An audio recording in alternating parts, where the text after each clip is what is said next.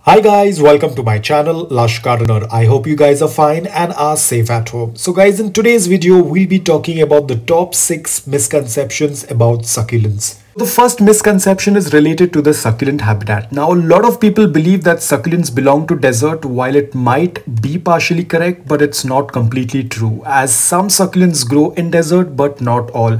They are distributed in different environments. Some grow in jungles, some grow near coastal areas, some tend to grow on mountains and hills.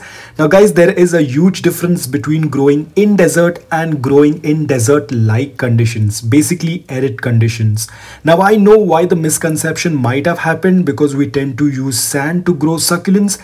Now guys, we do not use sand because they grow in desert. We use it to make the succulent soil loose and porous, and sand is one of the best option. So what exactly is the natural habitat of succulents? Now guys, as you can see, succulents grow in arid conditions where there is too much of heat, less water, heat waves, etc. Then how do they survive? Because we often say we give so much of care for succulents, but yet they die. But how come they tend to survive in wild? Now over here I've tried to replicate how the succulents look like in their natural habitat. Now they tend to very comfortably get themselves stuck in between the cavities of rocks, and they tend to grow in between them. Now what happens is that when there is a heat wave, it is going to pass over them, because the heat wave passes over the surface but does not enter into the cavities. So due to this, the succulents are safe from getting damaged or harmed by the harmful heat waves. Apart from this, in arid conditions, as we all know that rainfall is very scanty, it's very scarce. So whenever it rains on the surface, the water tends to evaporate much faster. But the water that gets collected in between these cavities stays for some time, and this amount of water is enough for the succulents to quench their thirst and remain hydrated. Apart from growing in between these cavities, succulents also grow next to huge rocks. Now there are two benefits of growing next to huge rocks. Is one, they are protected from strong sunlight. They basically get an indirect sunlight. Apart from that, again, when there is a heat wave, the rock tends to act like a shield and protecting the succulent from getting damaged by the heat wave. So guys, this is how succulents tend to grow in nature.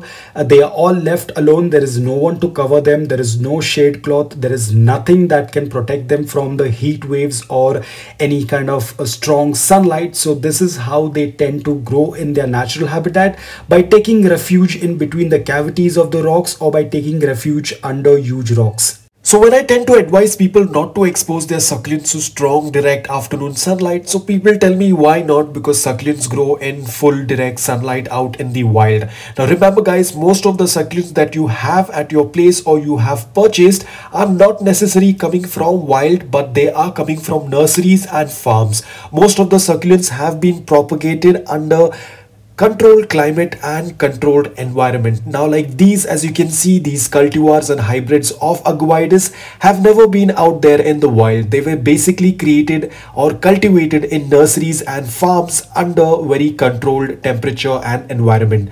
So once they have been cultivated, they are either directly sold to the sellers or they have been directly sold to you. So you can understand over here, these guys have never been there out in the wild. That is the reason why the cultivars and hybrids are slightly weaker compared to the natural succulents.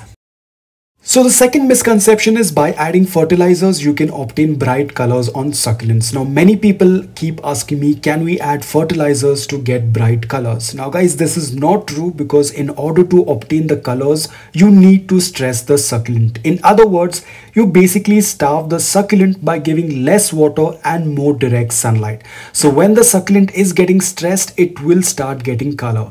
Now this is highly possible during their dormant period, because we tend to water our succulents less and they are exposed to direct sunlight. Now you know we do not feed our dormant succulents. So this statement completely contradicts to adding fertilizers to get bright colors. Now guys, imagine if you feed your succulent with fertilizers or nutrients, it's basically like you're feeding the succulent. So the succulent will start to revert back to green color because it will start feeding. Now guys, here we are just talking about non-dormant succulents, because feeding a dormant succulent is out of question and we do not do that. So when you add fertilizers to succulents, definitely you will water the succulent. Now when you water and feed the succulent, it will no longer be stressed.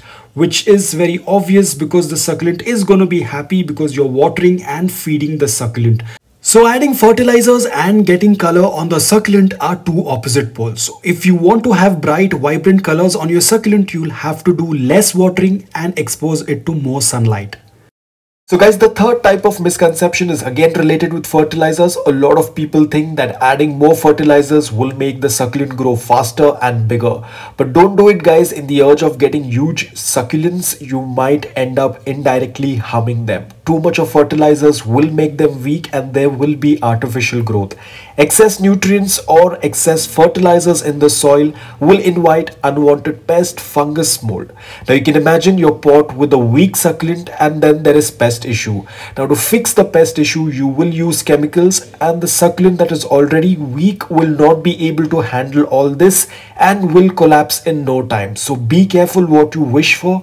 Just leave them alone. When they feel it's time to grow, trust me, they will. All you need is patience. Now the fourth misconception is bigger pot means big succulent. Now you might think giving a succulent bigger pot will give it more space to grow and it will grow huge. This again is not true. Reason, while there is definitely enough space for the succulent to grow, but remember bigger pot means more soil. More soil means more time for the soil to dry, meaning soil will remain moist for a longer period of time, which definitely is not good for succulents as there is a high chance that the succulent will rot cause of excess moisture. And for that matter, not all varieties of succulents grow huge. Some start forming clusters, some send out pups. So it's not necessary that all succulents will grow huge like how you imagine. While some varieties will grow huge, but not all varieties. So guys, for a medium-sized succulent, minimum depth should be around 3 to 4 inches and maximum you can go up to 5 to 6 inches, nothing more than that. Another best way to check if the pot is of correct size, what you can do is with the tip of your finger, you can just measure. It should be around 1 inch from the edge to the center of the succulent. Now this is a very good size for the succulent to grow and trust me, the succulent will grow very healthy.